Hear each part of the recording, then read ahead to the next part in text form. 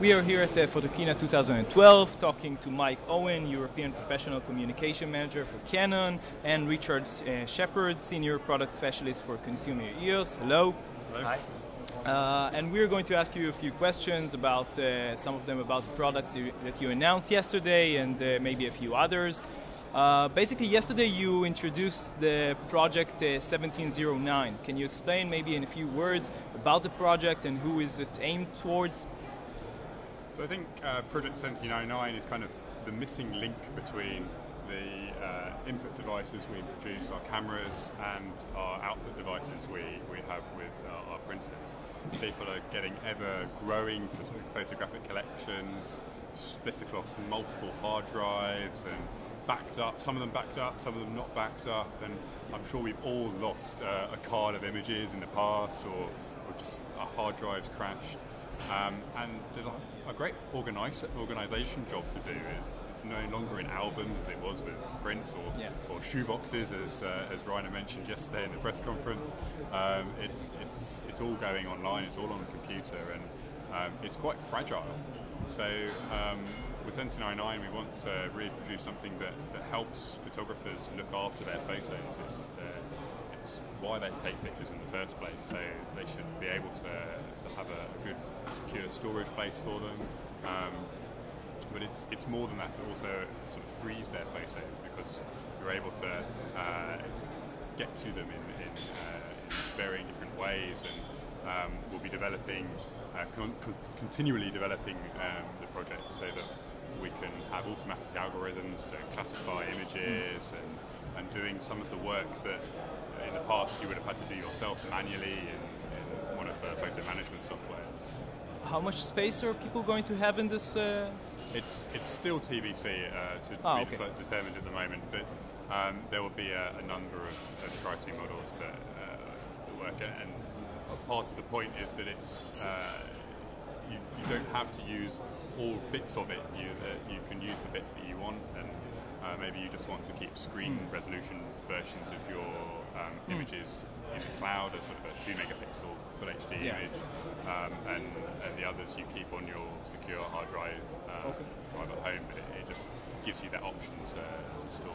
Okay. Next question. There was quite a bit of delay between the announcement of the 1DX and some of the longer telephoto lenses. What actually caused this delay?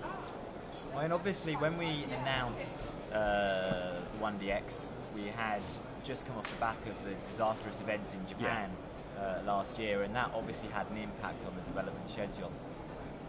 One of the key things with both the long telephoto lenses and the 1DX is we had to make sure they were right. So what we did is we took the opportunity of the little bit of a production delay and getting mass production up and running to spend time talking to photographers to get little tweaks and little adjustments put into the camera, so when it launched it was a product that they wanted to see. So that was the fundamental reason why with the 1DX we had that little bit of a delay. And with the telephoto lenses it was a bit more of a mass production issue, and actually being able to get the mass production run at the quality that we needed to actually satisfy the requirements of the photographer, because we didn't want to have an issue where we launched these cameras to the marketplace, we launched these lenses to the marketplace with things that the photographers weren't going to be happy about, because people's jobs and finances are dependent on this equipment, and that was really important that we got it right when it came to the market. And I think the feedback we've had on the 1DX has been incredibly positive and has actually vilified our delay and making sure it is right from day one. This is what we heard as well from photographers who used it. Yesterday you launched the 6D, the new 6D that you can see on the table. Can you describe maybe some of the differences between the 6D and the new 5D Mark III? Well, I think the biggest thing to note is this is our smallest and lightest full-frame digital SLR. So it's actually about the same size as the EOS 60D. It's maybe a millimetre taller, fractionally larger, and is only a fraction heavier at 770 grams, including battery and card. So that's really the main difference, and it's really about making a product that overcomes some of the fears people have over full frame. So 5D Mark III, it's a fantastic camera, but it's quite big and it's relatively heavy, and course relatively expensive, and there was this desire from our mid-range photographers, or some of our mid-range photographers, to have this mid-range product which had a full frame sensor. So if you look at our mid-range as it is now, we have 4 products in the mid-range, from 60D through 6 and 7D to 5D Mark III, and it really presents sort of a major choice. You can go for full frame route, or you can go for high speed, and it gives the customer choice in the end of the day, which is the right, in order to get the right tool for the job, is really important. Who do you think is the target audience for this type of camera? Well, I think really it's a great travel camera, because it's so lightweight and compact. Also, of course, it features GPS and Wi-Fi now, so it's a great camera to take on a travel holiday with you. But then also just more general landscape and portrait photographers, and there are people who remember the film days and really wanted to get back into full frame, but have just been unable to due to cost and size and weight and those sorts of things. So it's a wide variety of people, but it's aimed mostly at travel landscape. You just mentioned that this is your first DSLR with GPS and Wi-Fi. Yeah. Basically, we should expect to see these features in all of your future line of DSLRs, or maybe some of the future line of Canon DSLRs? I think with all our products, we base the features on what the customer needs and what the customer wants. Yeah. So if photographers are requesting to have GPS in our products, then we will do our best to include them within there. So to say a blanket, yes, there will be GPS, is not the Not necessarily for all. Not necessarily for all, because some people just don't want it, aren't interested in it. It is a great feature for this camera, allowing you to tag images with location data, and also quite a fun thing is the log that you get. One of our colleagues had one of these products in Morocco, and you could see he'd got very lost all over the place. But it's a nice memory. Yeah. You get the photos, you get where they were taken, and then you get a track of where you were. So do you have a tool specific for Canon? So there's a map utility which comes free with the camera. Okay. Actually, it took quite a bit of time for both these features, both Wi-Fi and GPS, to come into DSLRs. You had them before in compact cameras. Why did it take so long to introduce these features? Well, one of the things about GPS is they don't like being inside metal boxes because the GPS signals can't get in. Yeah. So with the 60, we've actually produced a hybrid magnesium alloy polycarbonate body. So the front and the back are magnesium alloy, and then the top is a high quality polycarbonate. And the Wi-Fi and GPS transmitters are actually located either side of the prism. So the signals can get up to or come down from the satellites, and the Wi-Fi can get out. And the reason, I guess, for not including in 5D Mark III would be that we wanted to make it as durable as possible, because a lot of photographers use this as their tool. It's got to be robust, it's got to be as well sealed as possible. So it's that trade-off between durability and including these features. And of course we have the GPE2 accessory for 5D Mark III, and the GPE1 accessory for 1DX. So there are options for... If you like something, you can use the external one. Exactly. I mean, the key thing really is when you look at the design of the bodies, as Richard's mentioned, it's like the durability of a product like the 5D Mark III is absolutely key, and we couldn't compromise on that. And it was a request that we had to have GPS and Wi-Fi in our Pro bodies, but when we sat down and explained to the photographers, well, you have a choice. We can either make it slightly less durable by either putting a hole or something in the top that creates a seal to allow the signal out, or you have to, as we have with the 60, use a polycarbonate top panel, and people didn't want to make that compromise, so it's a fundamental choice, and ultimately a lot of our product development is down to making a specific choice at a time, given a technology or a user demand. Okay. Moving on to the EOS M, the new EOS M, the camera basically doesn't have a viewfinder, an electronic viewfinder. Yeah. Is this something that can be added maybe in the future as an external product, or is it something that maybe you're thinking about for the future model of EOS M? It's one of those things that we're considering. I mean, obviously the EOS M is not due to go on sale for another month or so, yeah. So we actually haven't got any direct consumer feedback on the need for an electronic viewfinder or not. The point behind the EOS M is it's a camera for people who want to take great photos, but they don't want to be photographers, if you like. You know, they just want to have really a good camera. Really good camera. Yeah. And that's why the EOS M is very similar to the 650D. Effectively, take the mirror box, the prism, the autofocus sensor out, and you have an EOS M. And as a result, it has a fantastic image quality. But the reason it's a different product is because there's this group of people who just want something very simple, something that can do everything they want it to automatically, thanks to Scene Intelligent Auto, or does have the manual control if they want to experiment a little bit here and there. But so the choice between the reason for not having an electronic viewfinder is, I guess, one of size. We wanted to make it as small as possible. Is it technically possible to I mean, in terms of the hot shoe? Of the hot shoe, in theory, it could be possible, but it's again one of these things whether we want to develop and something we consider. Maybe a future model, we might produce something. It's all about listening to the consumer. As we discussed with a lot of people at Photokina 2010, I mean, CSE was the big story then, and we decided to take our time, listen, and see where the market was going, and the EOS M is a result of that consumer feedback we had.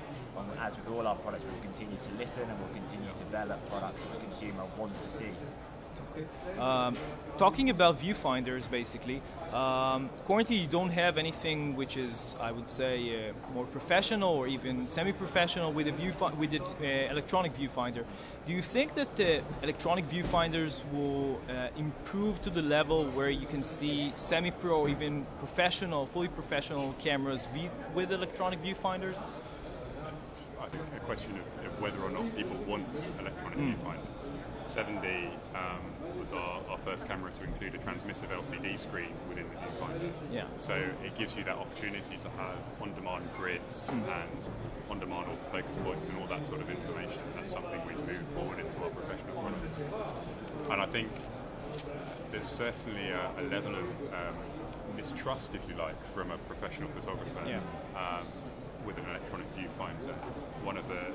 We work very hard to make sure that our viewfinders give you an accurate, bright representation of what you're taking a picture of, and it's the most important thing of a camera, almost, if you like, to be able to see what you're taking a picture of. Yeah, obviously.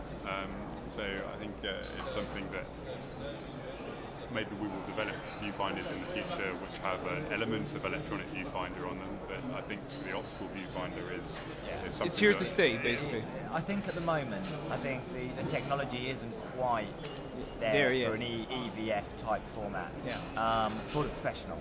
The professional still needs to have that connection. You need to have the immediacy. There's still a little bit of a shutter lag with behind an EVF. You don't get a true representation of exactly that moment. And the colors are not exactly accurate. Yeah. And that, for the professional photographer, is absolutely sacrosanct. They have to have that connection between the subject matter, regardless of what they're shooting, whether it's wildlife, whether it's sports, whether it's portraiture. You need to have that ability to be connected with your subject, and that I don't think at the moment you can get through an EVF. Okay. 2 years ago, we suggested, I think to you, Mike, to integrate a focus limiter inside the camera. Now, we also suggested this to Nikon and Sony, and actually Sony produced the camera, the A99, with this feature built inside. Is this something that maybe you can consider in the future, or is it possible to integrate it using a firmware update to your existing line of cameras? It's one of those points that, again, is driven very much by consumer demand. We don't hear a lot of requirement for it from our photographers, but it's always one of the elements we have in consideration when we're looking at a new product. And we look at a new product and we go, okay, we have a list of 100 things, what can we put in, what do people want us to put in, and how are we going to implement it when we do put things into the camera. And we have to make sure that it's a seamless journey, that the photographer can have the ease of use, which is what the EOS system was fundamentally built on all those years ago. Is it technically feasible to integrate it using firmware? Do you know? I don't know, but I mean, theoretically, everything's possible with firmware. Yeah. It's just a case of how we do it, how it's implemented. And obviously Canon's in quite a unique position because we do have fully electronic control between our camera bodies and our lenses. There is already data communication between the two devices. And that's obviously gives us an advantage should we want to put things into lenses and cameras. And actually with the new 3, 4, 5 and 600mm lenses, they're now actually firmware upgradable through the camera body as well. Okay. So we can try and add in and maintain the quality of new algorithms through these new in case you will lenses. find out that people actually needs this feature. Okay. A few questions about connected future. Yesterday in the press conference, in Canon's press conference, you introduced the idea of a connected future for photography. What do you think about the idea of a camera which uses an Android operating system, something that just came up a few months ago, a few weeks ago? I think it's an interesting development. It's almost for certain manufacturers, almost a natural progression. They have phone technology, obviously. So it's I'd say hesitates the way it's used the word simple, but it's a natural progression for them to implement. I think from our point of view, we're building cameras that are built for a job and are dedicated to being cameras. And whilst the idea of an Android-based operating system would be interesting potentially, we don't want to compromise the photo-taking experience. So whilst there are certain compromises you may have to make in terms of extra things you have to put into a camera to make it an Android capable camera, you want to make sure that you limited those compromises as much as possible so that you still have a fantastic camera. Okay. And we're all about extending shooting opportunities.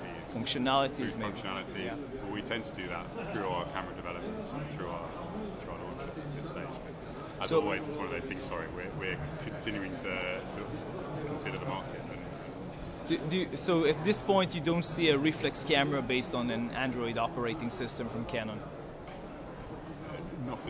Not in the foreseeable future. Not in the foreseeable short future. term. I mean, it's obviously something that we'll consider and investigate. Okay.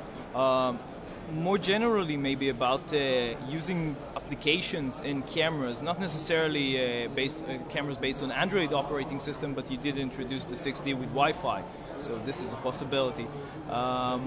Do you think that the right approach will be a more open version of the system, which will allow users to introduce their applications, or just maybe Canon itself to introduce applications which users can add to their cameras for added functionality?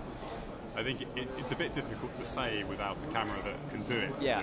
Okay. Okay. I mean, in general, it's we always want to get the best possible experience to the photographer. So we don't want to make a camera which you have to be a software engineer to be able to make work. Yeah. We want to make a camera that takes great photos and potentially in the future they could be extendable with other functionality.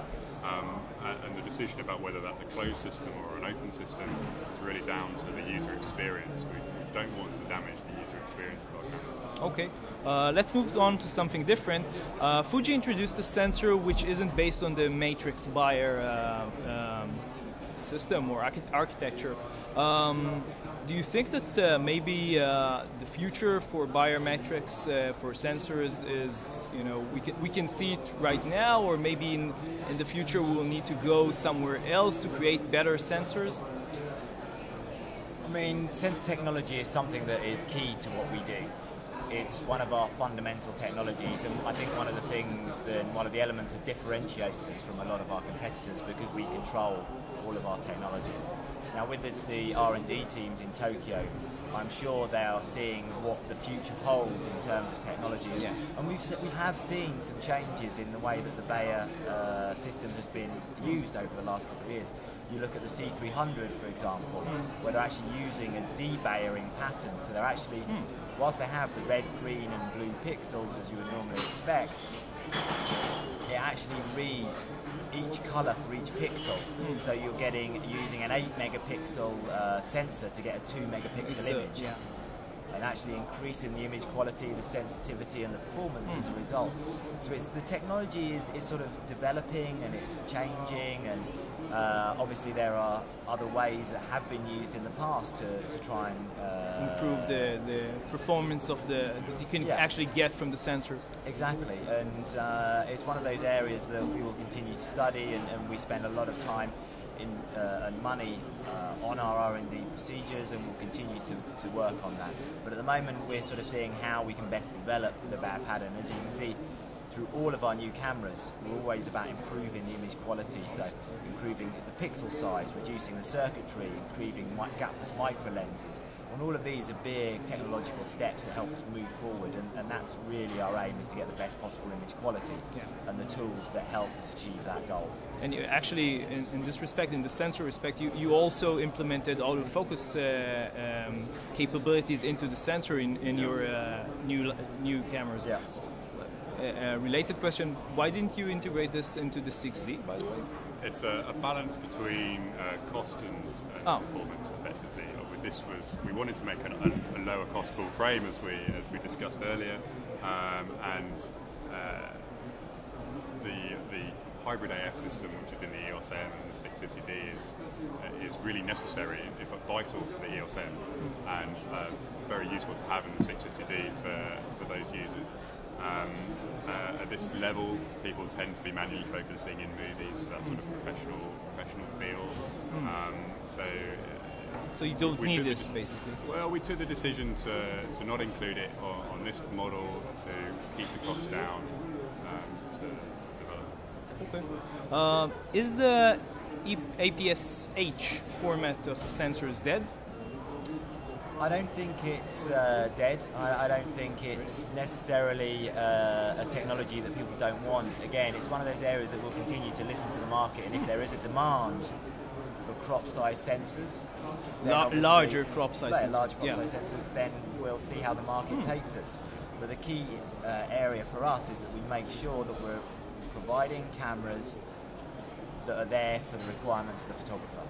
And that's our fundamental goal. Obviously with the 1DX we've had the ability where we can get the speed, 12 frames a second out of full frame sensor. And it's all about being able to get the right product to the right user at the right time. This was something that wasn't possible in the time that you introduced the Mark IV, right? Yeah, I mean, again, as Richard said, it's all a case of about finding that balance, and we didn't have the processing power within the camera to be able to shoot full frame at 10 frames a second, which is why we had the 1DS Mark III, which was 21 megapixels at only 5 frames a second, because that was the limitation of the processing speed at that time. Yeah. Okay. Do you have an intention to introduce, or maybe in future cameras, the eye control focusing system, the ECF, which was in the EOS 3, I think, the analog EOS 3? The eye control focus, again, is one of those elements that comes up in conversations when we're talking about new features, old features, recurring features within cameras. What did we find with the eye control focus is it's something that worked well for some people and it worked incredibly badly for others. And I think the technology itself wasn't quite there yet for digital technology, and I think with the way that viewfinders have developed over the time, I think that when you had these smaller frame sensors, you had smaller viewfinders, so therefore actually fitting the technology in would have been a limitation. But now, who knows? It's a request that comes up every now and again. It doesn't come up with every model, it doesn't come up in every research, and I think until we start to get that consistency, it's something that will probably sit in the back burner There is a future for this technology. At the end of the day, it's about developing a feature that satisfies the need. What is the need for eye control focus? Yeah. It's about making an easy way to select from multiple AF points. Yeah. The answer is not necessarily eye control focus, and it'd be wrong to start product development from that perspective. You have a problem, you work to solve it. You don't have a solution and then find the problem. So I think it's just a development question. We can see here the new 40mm pancake lens on the 6D. It's a very, very tiny lens, but it's a full frame lens. Yeah. On the 6D and it fits right in, but on the larger models like, I know, the 1DX, it looks a bit strange. Why it's actually a full frame lens rather than maybe lens for the EOS M model? I think the question about whether or not it looks strange on a 1DX or a 5D Mark III is kind of not the point. Yeah, obviously. The point is it's a small camera where it's a small lens to go on a camera, and it makes you a very compact, lightweight solution. So on a 5D Mark III, it provides you with a more compact full frame, high-speed body. The reason for making it full frame is it allows you to go across all of our products. So on a full frame camera, it's 40mm. On APS-C, it's 70-ish. It's still a reasonable, it's still a good focal length for portraits and sort of street photography, places where you'd want a discrete package. So it's about extending the shooting possibilities of all of our photographers, not just a subset of them. Yeah.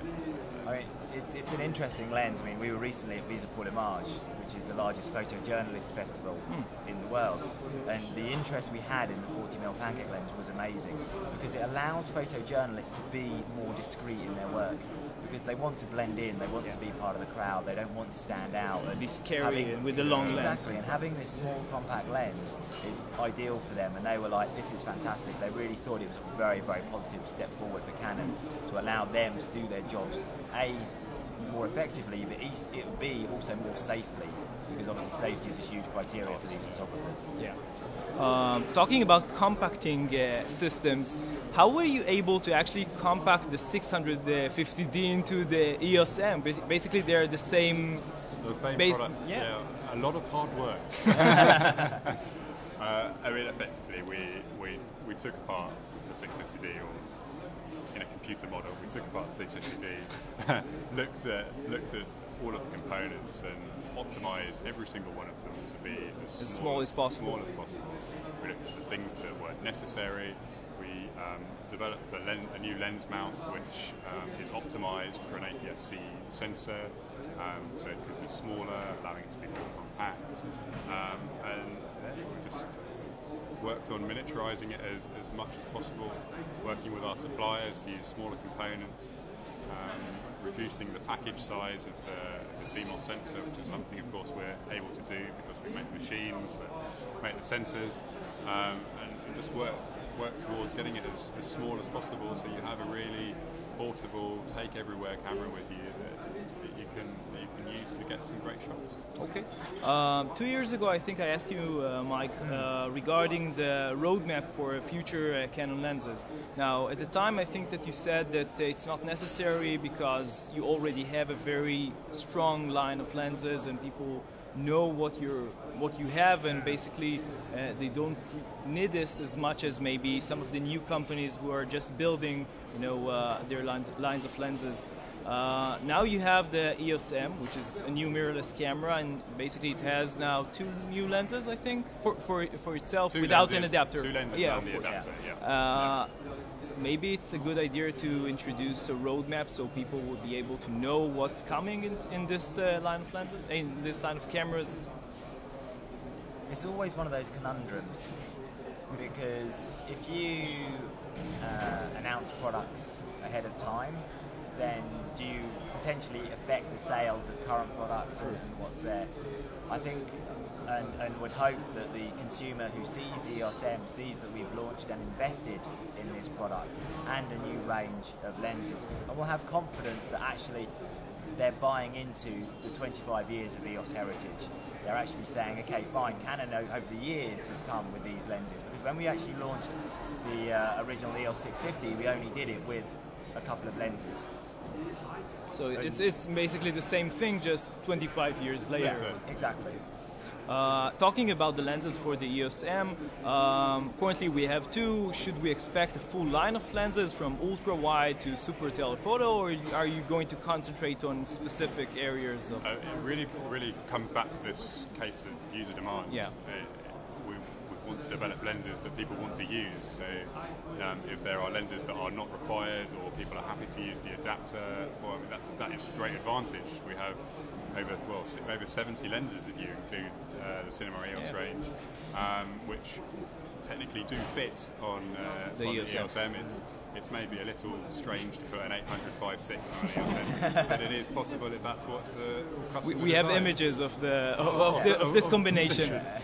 So it's possible, but really we're looking to develop lenses that work with the system for the uses that our photographers are putting them through. So we'll see. Is the answer to that. Another question for Mike. 2 years ago we talked about compact cameras, and you said that there is still a future for compact cameras, although mobile phones are increasing in their photographic capabilities. Now that you have the Nokia PureView with a 38 megapixel sensor, which is fairly large for a cell phone, even fairly large for a compact camera, do you still feel that there is a future for compact cameras? I think there is still a market out there for it. There are still consumers who are buying the product. And again, it's one of our key mantras that we've talked about several times today. It's about listening to our marketplace, and that's our key decider as to what we do in terms of our product. So we listen to photographers, we listen to consumers, we spend time with these guys and say, okay, what do you want? Why are you using it? And we try and tailor our product offering to meet their demands, and that's our number one goal: is having the best range of photographic tools that we can. Okay. Two final questions from our readers. First of all, is it technically possible to manufacture a 2x zoom lens with an aperture of f2, say 15 to 100 f2? Theoretically, any lens is possible to manufacture if you don't worry about size, weight, and price. Cost. Yeah. So, I mean, we can make a 70 to 200 f2. Yeah, but it will be enormous and very expensive. Exactly. Yeah. And a 50 to 100 millimeter f2 would be what? Very, very big, very expensive? I mean, it would be very large. If you think about the size of the front element that we'd have to have, then you obviously the zoom mechanism that you would try and have to fit in, then you'd have to try and have IS in there, which again would have to be big. You'd then have to have the drive motors in there. So all of these things would make it a large lens. I mean, if you have an opportunity to have a look at the 200 to 400 lens, I mean, it's quite big. A sizable lens. Yeah. In fact, it's actually slightly longer than our 400 f2.8 lens in terms of its overall length. But again, it's one of those areas that it was a demand from our users. They wanted to see it, they wanted to use it, so therefore we try and do it. But it is always that balance of price, cost, and how many people will buy it at the end of the day. Okay. Final question regarding flashes, Canon flashes. Is there a possibility to increase the sync speed of flashes in the future? I think that's one of those theoretical questions. Theoretically, I mean, you can now have a high-speed sync within the camera, and it all depends on the feedback loop. Because ultimately, what the flash is doing is it's sending out a pulse. It's then reading the data, has to process the data to then get the correct exposure, and it has to do all of this in a very 2/50th of a second. So obviously it's all about how we can actually speed up that process to get the best possible result. So you can use the high-speed sync mode, but again you may not get 100% in terms of accuracy. reduce the power, Exactly. of course, and it's also partially down to shutter technology. Yeah. So if you use a high-speed shutter and you fire a flash pulse, the flash pulse is so quick that you get a line of properly exposed image. So it's about a combination of shutter technology, maybe electronic shutter technology, and potentially increasing the duration of the flash burst, which then results in a decrease in the power of the flash. So as Mike said, it's all about this compromise. Yeah.